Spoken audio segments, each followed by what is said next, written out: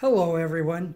You may remember from about a week ago, I found 2 spindles of CDs and DVDs in the trash. Nuts, I know. But look, I've made progress. See?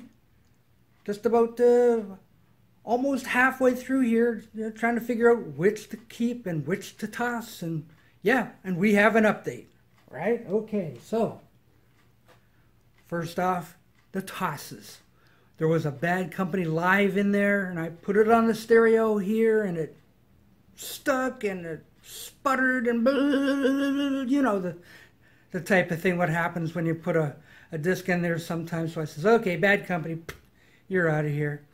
Then there was another one that was 80s hits reimagined as dance tunes. And I put that on, and oh, it was horrendous. Oh, that one was gone. So, what did I decide to keep and give away? Well, here we go. There was a bunch of Bob Dylan greatest hits in there, and one live one. And one of my friends is a big Bob Dylan fan, and I offered them to him.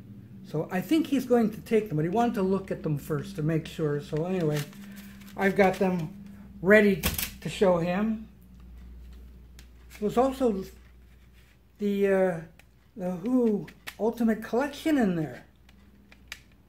Now everything else works here. I've tested them. So I've already got this. So I'm going to give them to Boo Boo because he bought that Who's Next not too long ago. So I'm going to offer those to him. And all those wrestling music ones, I'm going to give to Jurgen. So as soon as I get an address from him, that's what he gets, all right?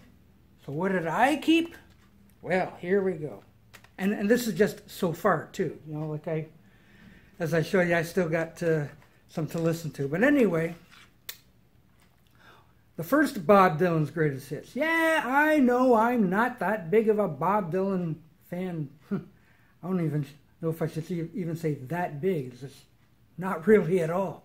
So anyway, I decided to keep the first one because when I listened to it, I says, yeah, I know that song. Yeah, I can live with that song. So yeah, so to put them on the shelf back here, I thought, well, I'll gussy them up and make some covers for them. And I tell you, when you print these things out, it really takes a toll on your black ink. You know, like, how do those record companies do it? Holy cow. So, yeah. Gonna keep Bob. Also gonna keep the Empire Records thing. Yeah. This was the one that I didn't know what it was. Yeah. Got a handful. Yeah, that one. Yeah. So, yeah, when I listened to it, I liked it. I just didn't know what it was. So, thanks to kind viewers like you, it's the Empire Records soundtrack. Yeah. Continuing on, what I'm going to keep. Oh, Beach Boys concert. Yeah. A lot of black, I know. I'm going to have to buy another cartridge really soon. But anyway, yeah, Beach Boys concert. It's interesting. You know, like, hey, for free, why not? So, okay, that can go on the shelf, too. Queen Live Killers. Wow. It was interesting that, it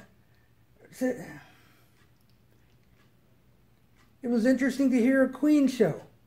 So, like, yeah, not bad at all. So, I'll keep that one.